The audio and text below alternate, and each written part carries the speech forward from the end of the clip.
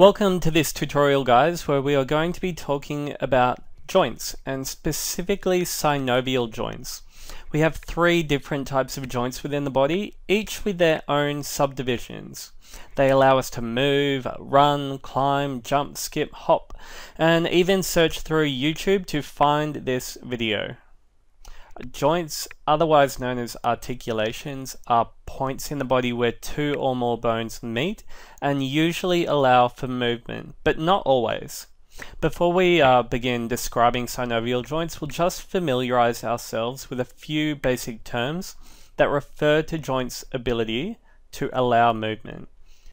So we have here the synarthroses, amphiarthroses, and diarthroses. Now, the synarthroses are joints that do not allow for any movement to happen. Amphiarthroses allow a small or slight amount of movement. And diarthroses are freely movable joints and are by far the most common in the body. And with that, we'll start our description of the synovial joints. And we'll start on that point. All of our synovial joints within the body are diarthroses, so they are freely movable. So we'll just write up here quickly that they are diarthroses. Now, the synovial joints also, they involve bones that are separated by a fluid-filled joint cavity. And generally, there are 6 main features that we can use to describe the synovial joints. And we'll just take a look at those now. So what are those 6 main features? The first is going to be presence of articular cartilage. Articular cartilage on the surfaces of the bones. We're going to also have a joint cavity, an articular capsule, synovial fluid that's going to be within the joint cavity, reinforcing ligaments, and also nerves and blood vessels. Now let's take a quick look at each one of those and get a good idea of what their role is. What we're going to do over here now is just quickly draw where each one of those 6 features is found and just quickly describe kind of what's going on so we get a really good idea of what a synovial joint consists of. So the first thing we're going to see here is that articular cartilage on the surface of those 2 bones. Now, just for argument's sake, we're going to say that this is a finger, a connection between 2 of your knuckles, and we're going to have cartilage there that's going to be hyaline cartilage. Our hyaline cartilage is going to be able to absorb compressive forces placed on the joint and prevent crushing injuries to the bone. Next here we can see our joint cavity and our first unique feature of the synovial joints. A joint cavity just refers to the space in which we will find the synovial fluid. But we have to be able to hold that synovial fluid in place. That is where our articular capsule comes in. It contains 2 layers of connective tissue that consists of a thin inner synovial membrane made of loose connective tissue and an outer fibrous capsule that consists of dense irregular connective tissue. So it's our 2 layers, dense fibrous on the outside, just here. And on the inside we have our loose synovial membrane. So it covers all of the surfaces that our hyaline cartilage does not, and it helps create a seal within that joint cavity. The next and most defining feature of our synovial joints is in fact the synovial fluid itself. Synovial fluid fills the joint cavity and is a slippery fluid that mainly consists of blood that has been filtered upon passing through nearby capillaries. It also contains hyaluronic acid secreted by cells of the synovial membrane. Now, during rigorous activity, this fluid heats and becomes less viscous, allowing for greater range of movement.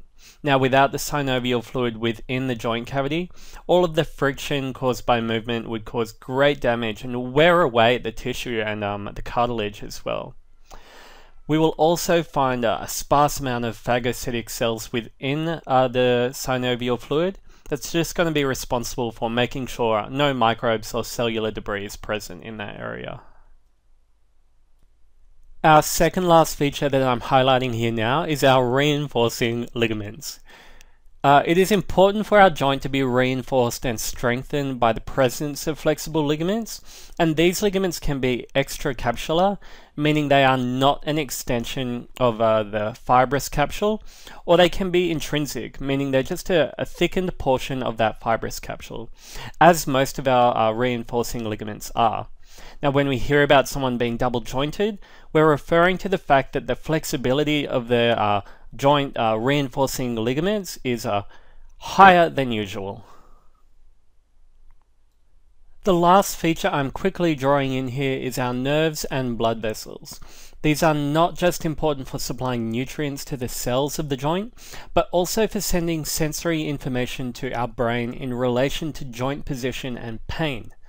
We don't want our joints to become damaged, so it's important for our nerves to tell us when we're stretching them too far or in a direction they just should not be going. Okay, so we know all of our features now that help us distinguish a synovial joint. Let's take a look at a real-life example so we can see where everything is. For this example, we're going to be looking at where the humerus attaches to the shoulder, and it's known as our glenohumeral joint.